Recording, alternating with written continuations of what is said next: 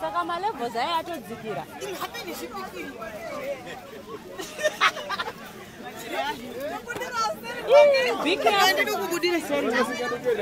Sende umperi. Be careful.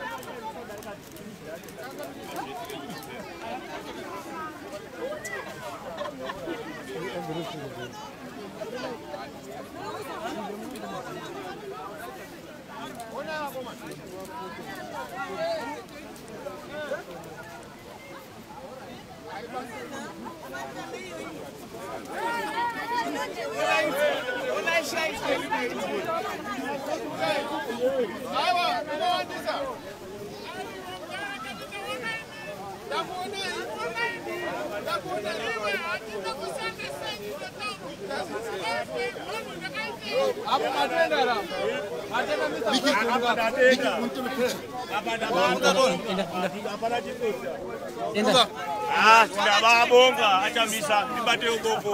All right, Baba. Tinabonga. All right.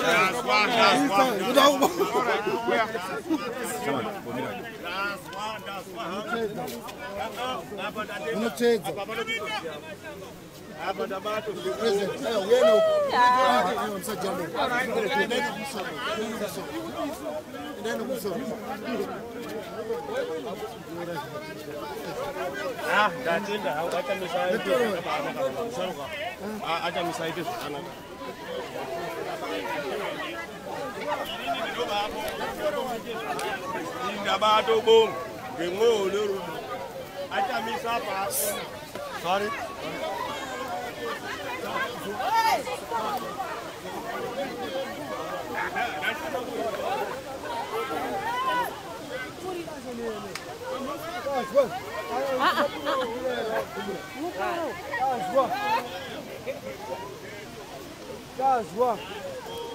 Ai, muranga tureno. Vachamisa charipi. Tokone chamisocho. Vachamisa. Vari pera. Totona vachamisa. Amai ndongone Mr. Chamisa. Mvura yatokhawadha mushedzawani. Tokona achamisa. Ndotona achamisa kaini.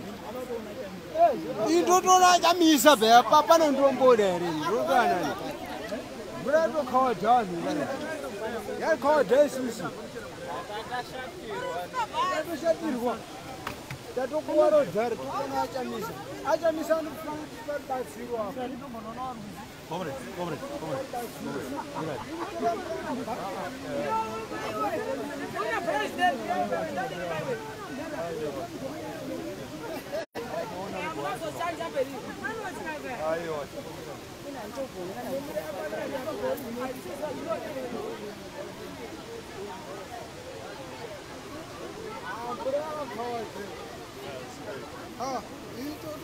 Chamisa. Comrade. Ya no to zigadzirisa. So ruwa haka.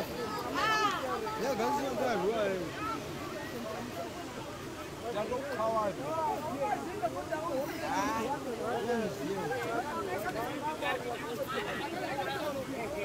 Ndio to zigadzirisa. Achamisa kana toita phuri sitozviziya kagoti tisagare panapa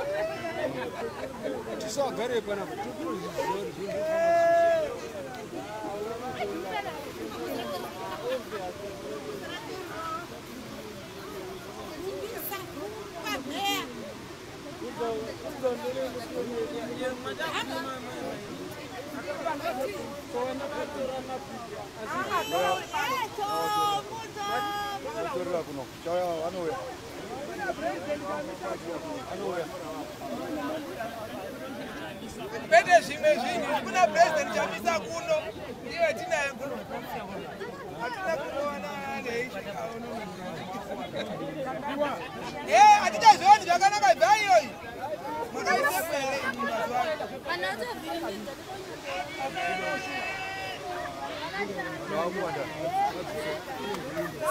Sawa, tuombane.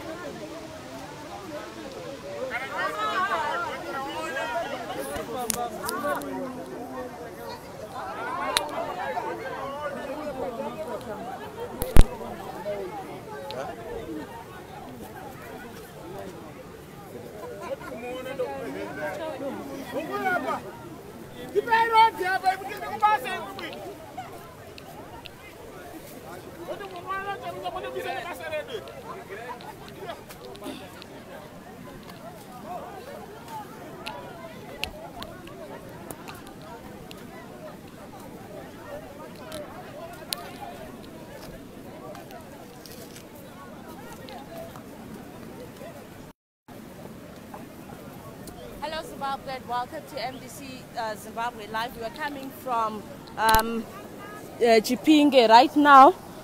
This riverbed, the people here are saying that the water was going all the way up there. You see just now where people are right now, the river was getting to there in the last few days. So President Chamisa, he's taking a tour of the place to appreciate the gravity of the issue and to understand what the people are going through.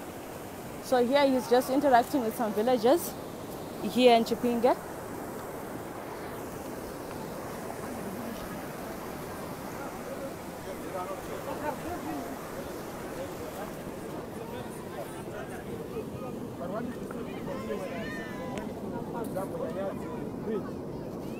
When there was a problem of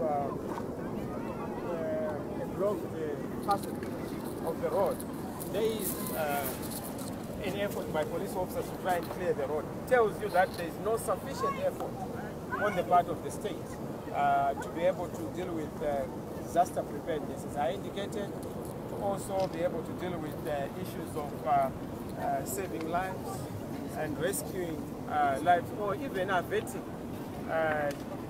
dangerous situations such as the one we saw. But I must thank the people of Zimbabwe. We've shown that as a people, together and united, we're able to defeat any effects of any disaster. The well-wishers who have managed to contribute, churches, business people, and individuals who have continued to show love. So it's something that we appreciate, and I must say that on the part of the state, we could do better. We need to see more helicopters, see more deployment of government vehicles and government personnel to help and rescue survivors and also to help and rescue the burial of the loved ones. So this is something that I will take home and take back to Harare to say this is not partisan. It's not about politics, it's about our country. We must be able to rise above partisan politics and look at this thing as a national challenge which must be looked at from a national perspective. Emergent situations require emergent solutions. And I think my coming here together with the leadership of the MDC is our own kind gesture of our willingness to put our hands on the deck to resolve the national challenges. You appeal to the corporate world to come in and help and offer a giving hand. Well, we need a lot, not just an appeal, we also need prayers to our living God. So we are appealing to churches, through pastors, bishops, apostles and prophets, to also pray for this country, pray for the victims, survivors, also pray for those who are missing their loved ones so that they find solace and peace. Beyond that, business people, corporate world, the international community within the region, in SADC, the AU, and of course, the international community in the West, may they come to the rescue of Zimbabweans and help the people of Zimbabwe. You know, together we are able to deal with this. This is a natural disaster, it's not man-made, so we need to have a collective and concerted effort to try and deal with the issue. There have been complaints being raised by ordinary Zimbabweans, including some of your supporters, who are saying it is ill-advised for the president to leave the country while it is facing this serious disaster. So how would you comment on that the president left the country at a time when the disaster was hitting the country? Which president? Because I'm here. Or maybe your counterparts. Or so I can't. You must be very specific, because I thought you were referring to myself. But anyway, in terms of Mr. Mnangagwa, yes, I think he is getting it the wrong way. When you have such a crisis of this magnitude, you can't afford to even travel. Even to call it a short stay, a short visit, it was not necessary. Even to cut it short is ill-advised. You don't cut short something that was short. He was not supposed to travel in the first place as a demonstration of your seriousness. He was supposed to be here, you know, supervising, being on the ground, seeing how the situation was being sorted. Of course, he can't be on the ground to do the handwork, but he was supposed to be here to provide leadership, motivation, inspiration, comfort, and direction to the ordinary people. Well, Mr. President, on the issue of preparedness, this cyclone Idai has affected so many places, areas across Zimbabwe, and the country was caught unprepared. What is supposed to be done in case of other emergencies or similar cases? Well, the country was not caught unaware because we are aware. It was caught unprepared, ill-prepared, ill-equipped. Why? Because we are not good at planning, we are not good at thinking things that save lives. We are good at thinking about things that secure and saves power. But life is more than just political power. Power is out of the preservation of lives of these people whom we have been seeing at the receiving end. So yes, going forward, we need to review our disaster preparedness systems. We need to look at our disaster early warning systems. We also need to look at our civic protection unit to revamp it and also equip it appropriately. But more importantly, deploy all the state institutions and such situations ahead of time, not to act after the fact or to act after the disaster has struck. Look at the damage that has gone in. These are some of the things you must anticipate. But also, one thing I have observed is the poor workmanship on most of our bridges and our roads.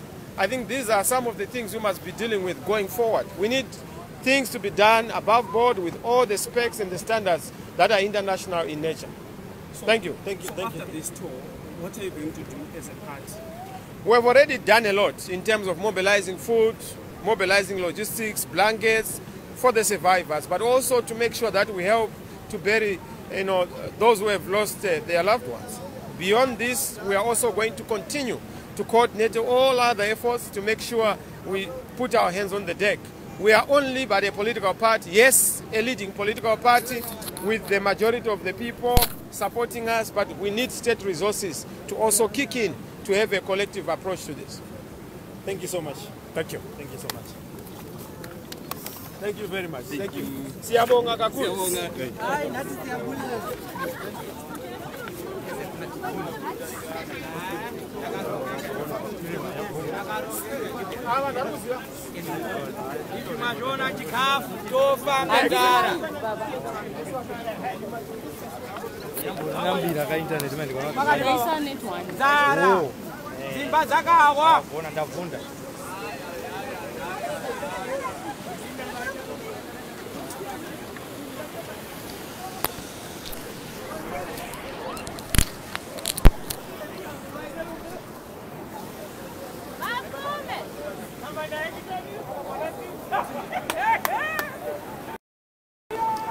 So there you have it, Zimbabwe. That was MDC President Advocate Nelson Chamisa talking about what they have seen in Chipinge and Chimanimani after the tour that they have taken. My name is Yvonne Muchaka. I'm coming to you live from Chipinge. We are continuing to stream to you because we understand that you're mobilizing resources wherever you are. The situation here is dire. People need food, people need assistance. We are hearing that their bodies stuck in some areas because they are marooned. They are inaccessible at the moment. So there are bodies that are stuck. There are people who are still stuck in some areas. And we also, we've also been to Nyanyadzi clinic where the mortuary has got 2 bodies that are yet to be identified. It's a male and a female body. That these bodies are washed down by the waters. So the situation is really dire. So please do get hold of our people to support the cause. The people need food, they need blankets, they need medication because there's really a sad situation here in Chipinge and Chimanimani. So please do continue to send us messages, to send us whatever that you have. If you've got a cash donation, please do so to your nearest Red Cross association. If you've got blankets, clothes, whatever, do send it to Morgan Richard Changirai House at the MDC head office, or you can do that through our Mutare contacts. This information is available on this page. Do get hold of us. Continue to send us your feedback, your comments, and your expectation and all. Continue to send it on our Facebook page, MDC Zimbabwe, on our YouTube channel, Chinjamai Tiro, on our Twitter page, handle at MDC Zimbabwe. And let's keep on talking. Zimbabwe needs everyone. Thank you so much for joining us. We'll continue to bring you updates as we continue to move. Thank you so much, Zimbabwe. God bless you.